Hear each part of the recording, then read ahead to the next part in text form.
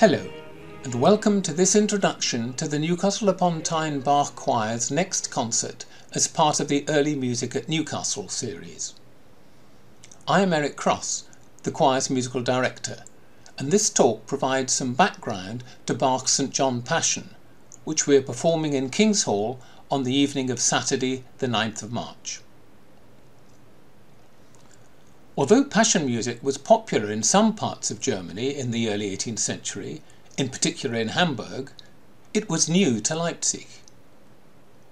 In 1721, Johann Kuhnau had introduced the genre to the city with his St. Mark Passion, but he died a year later.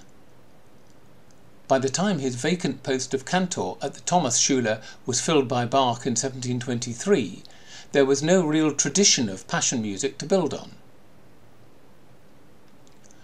It appears that Bach composed 5 Passion settings, but only 2 have survived complete. His appointment as cantor at Leipzig involved providing cantatas for every Sunday and feast day of the church year. But for the Good Friday service, a full setting of the Passion story was required. And these alternated each year between the 2 main Leipzig churches. Thus, the premiere of the St. John Passion took place on the 7th of April 1724 in the Nikolaikirche almost exactly 300 years ago. The work was repeated with alterations at the Thomaskirche in March the following year. Later it received 2 further revisions under the composer's direction, one for a performance, probably in 1732, in which many of the changes of 1725 were discarded, and one on the 5th of April 1749, which was very similar to the premiere in 1724. Our performance contains 3 rarely heard numbers from the 1725 version. The anonymous text of the St. John Passion is a compilation based in part on the famous Passion poem of B.H. Brockus. The biblical passages from St. John's Gospel are set as recitative for the evangelist, Jesus, and various minor characters, or as choruses with urgent orchestral accompaniments which represent the mob calling for Jesus' crucifixion. The arias, whose singers would also have sung the choruses, set free contemplative texts and provide a personal response to the action. The chorales, using traditional Lutheran words and melodies, offer a communal response and frequently employ bold, striking harmonies. The whole work, like Bach's St. Matthew Passion, is framed by 2 massive choruses. The St. John Passion survives in a manuscript score, probably dating from 1739, and a set of individual performing parts in the hands of several copyists with various annotations by the composer. The score is a fair copy in Bach's hand for the first 20 pages, but then it breaks off and was completed by a copyist some 10 years later. Here we have the opening page of the score with the instrumental introduction to the first chorus.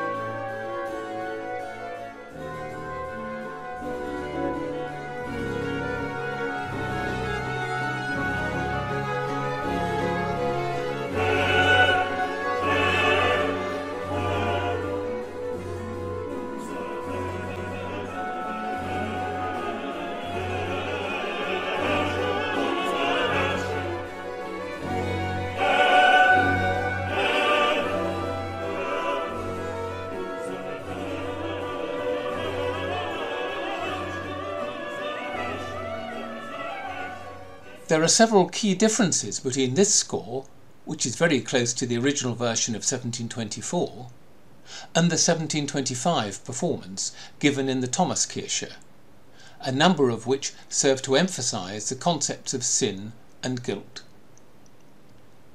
For the second performance, Bach replaced the opening chorus Herr, unser Herrscher with the massive O Mensch, bewein dein Sünde groß, O man, bewail your grievous sins, that Bach borrowed a couple of years later, transposed up a semitone from E flat to E major, for the end of the part 1 of the St. Matthew Passion. Later in the first part, Bach also included an extra number, Himmelreißer, in which the bass soloist has a highly dramatic vocal line depicting the text, Heavens open, earth tremble. Above this operatic-style aria, with its angular melodic writing and unexpected harmonies, the soprano sings phrases of the chorale, while two flutes interweave to create a trio sonata-like texture over a jagged bass line in the continuo.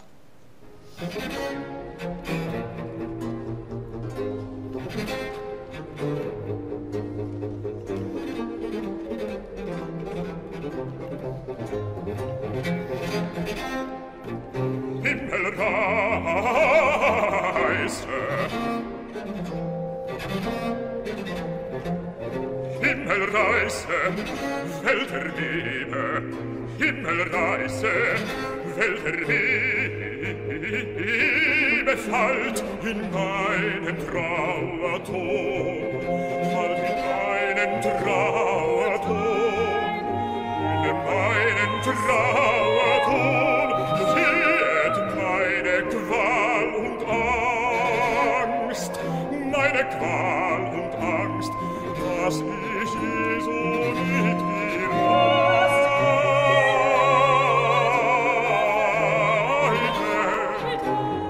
Ja, ich zähle deine Schmerzen, deine Schmerzen. Other changes for 1725 include a replacement for the two tenor arias. The first French-style Ach mein Sinn was replaced by another operatic-style piece with frequent changes of tempo. And in part 2, Erwäge wie sein blutgefärbter Rücken, see how his blood-stained back, was replaced by Ach, windet euch nicht so, ah, writhe not so, where the writhing souls beneath the cross are depicted by the twisting lines of the accompaniment for two oboes and continuo.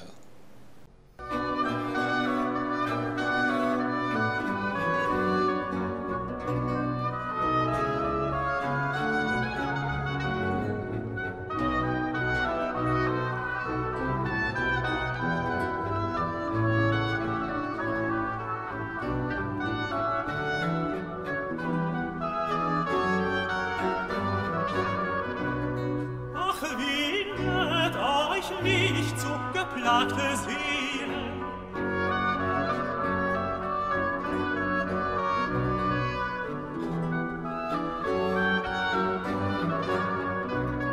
Ach, windet euch nicht so geplagte Seelen bei eurer Kreites Angst und Qual. Ach, windet euch nicht so geplagte. The other main change, apart from the extension of the recitative describing the rending of the veil in the temple from 3 bars to a more dramatic 7, comes right at the end of the work.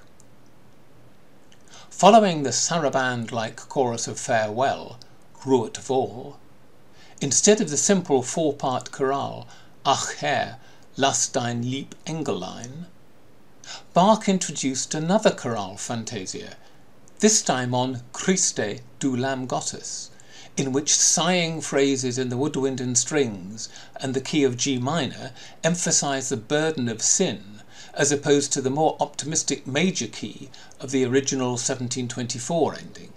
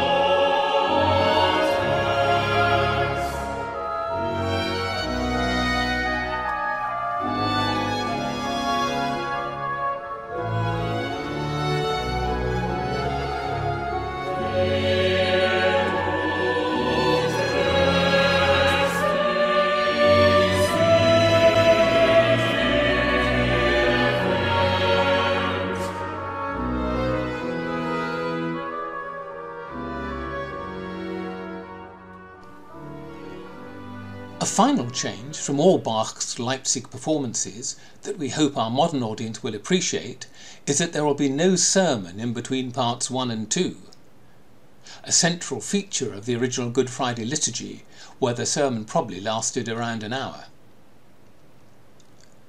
Nevertheless, our performance provides an opportunity to appreciate the drama of the John Passion, whose intensity, especially in some of the powerful choral interjections with their often chromatic and unpredictable melodic lines, builds throughout the second part, and also a chance to hear some fine but rarely performed music from the 1725 version.